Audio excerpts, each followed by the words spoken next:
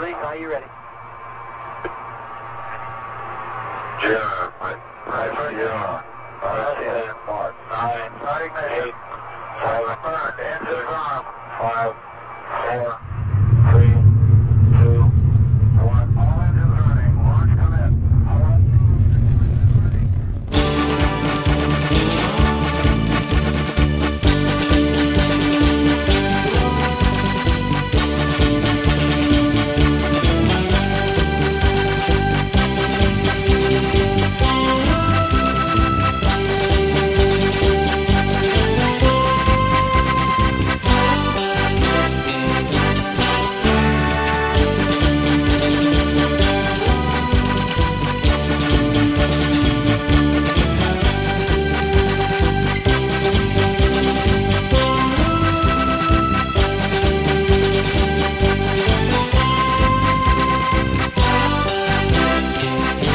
Well, I can stand here forever, you know.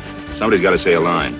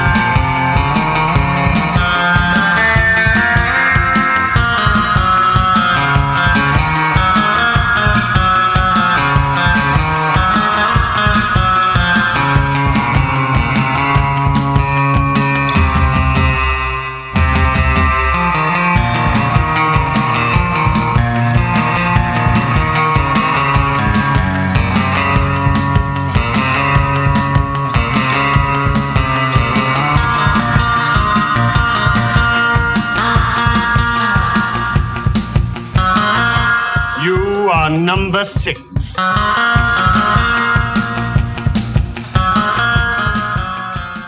Here is a diagram of the cooler air conditioner.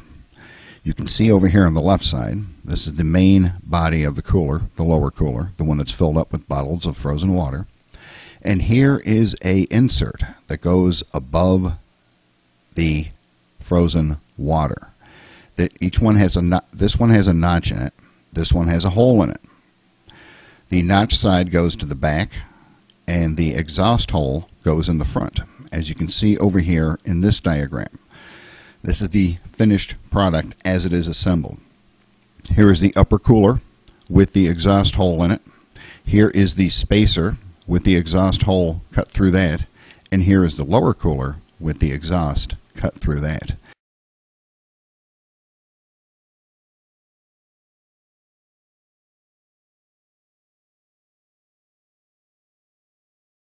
This is another spacer to add airspace, or dead airspace actually, between this spacer and the exhaust port here. So you have your fan mounted on the top, right up here, right up there. You have the fan blowing down. It goes through this exhaust hole, carries its way all the way across here, which stabilizes the airflow. The airflow then goes down through this port right here, and the air circulates around and around and around and through the 15 or so frozen bottles of water that you have until it comes out.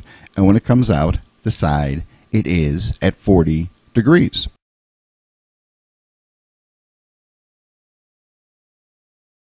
What you can do is you can put a pre-charger here in the top cooler, and that's what I do. That's how I get the ice to last for 8 hours. I put a couple of bottles, 2, 3, maybe 4 bottles of ice water, or one of the quart bottles of ice water in here, and this pre-cools the air before it hits the main unit down here. The other thing that you can do is when you have your fan mounted in the top like that, you can also put a bottle of frozen water on top of the fan, which will have a tendency to pre-cool the room air before it gets down to the main body of the air conditioner.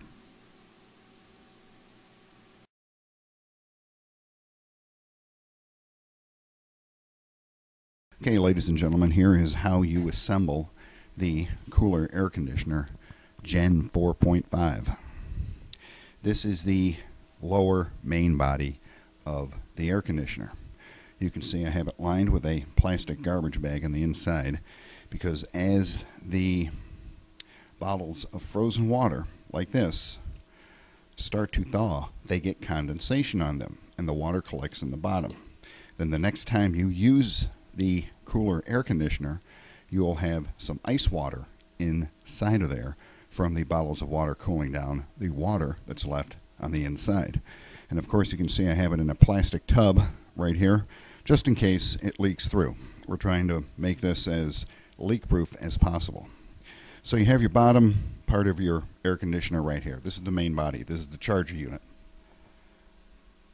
You have 15 to 20 bottles of ice water. Usually you lay them on their side like this across there and just stack them up. But for demonstration purposes, I have that one set in there like that.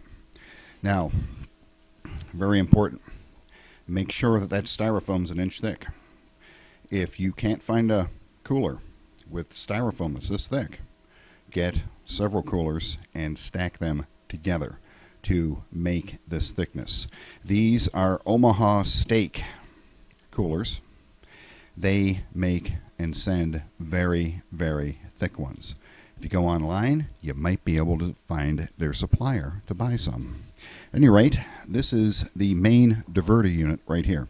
You can see I have a notch cut in this that is the exact same size as this hole down here, which is 50% of the amount of air that our 12-volt fan will put out. This is a Q-Cool 12-volt 10-inch fan. You can find them all over the internet. They still sell these.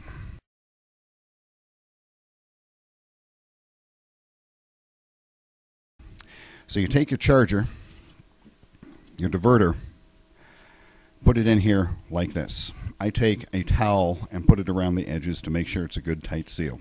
So the air comes out of the fan, goes down through here, circulates around on the inside of the main cooler, and then comes out the exhaust hole at 40 degrees. The next step in the assembly is to place this spacer on the top of the cooler, which is nothing more than a lid for the cooler cut out with a razor blade box knife all the way around it, and you can see this is what's left of the top of the cooler. So thus far we have only used one cooler. Now I have another Omaha Steak cooler right here. I use this for practicing archery, hence the extra holes in it. Now you can see at the bottom of this one I have another notch hole cut into this one that is the exact same size as this hole and the exact same size as this hole. So we have 3 holes to direct and circulate the air. This hole and this one goes on this side over here. So you have a hole in the front, a hole in the back, another hole in the front. The air goes down through here, circulates this way, circulates around in here while it's doing it, goes down in there, circulates in the bottom part, and then comes out. In this upper cooler right here, I frequently put a quart bottle of water or several of the smaller bottles in here. You can usually fit about 3 in there. And then the lid goes on the top like this for this cooler, and then the fan, the 12-volt fan, fits into the top. Now, one key element of this to increase the efficiency as high as possible is because these exhaust ports and the circulation holes on the inside, because they allow 50% of the airflow from this fan to come out the holes, much of the air from this fan goes down in here and comes shooting back up along the edges of the fan where there's no fan blade. So you've got air going in and air coming up. So what you can do is you can take another bottle of that frozen water and sit it on the top here. It's not dangerous because you can see this motor is totally isolated and it's only 12 volts. You can put another frozen bottle of water right there to pre-cool the air before it gets in here. When it's 90, 95 degrees out, I put a bottle of frozen water right there. Makes the ice last that 8 hours. Now on top of this, because the air is going in, coming back out, what I am doing as well is I'm taking a roll of duct tape and putting it there, and then I take another plastic tub, a small one, and I put it across here like that. So the air goes down in there, comes shooting back out here, gets circulated around in there, and then goes back down. When you have your frozen bottle of water on the inside of this, that precharges the air even better. So when the room is, say, 80 degrees, you can cool it down much faster. The ice will last the 8 hours, and you have gained almost 40% more efficiency than the original cooler that had the fan mounted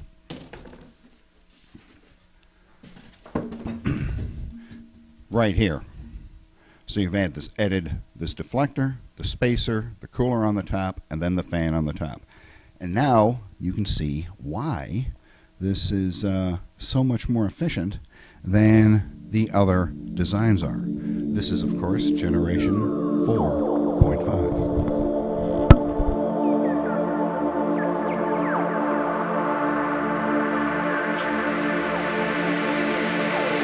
And in particular, at one point, we became interested, Julia said, of the simplest possible transformation.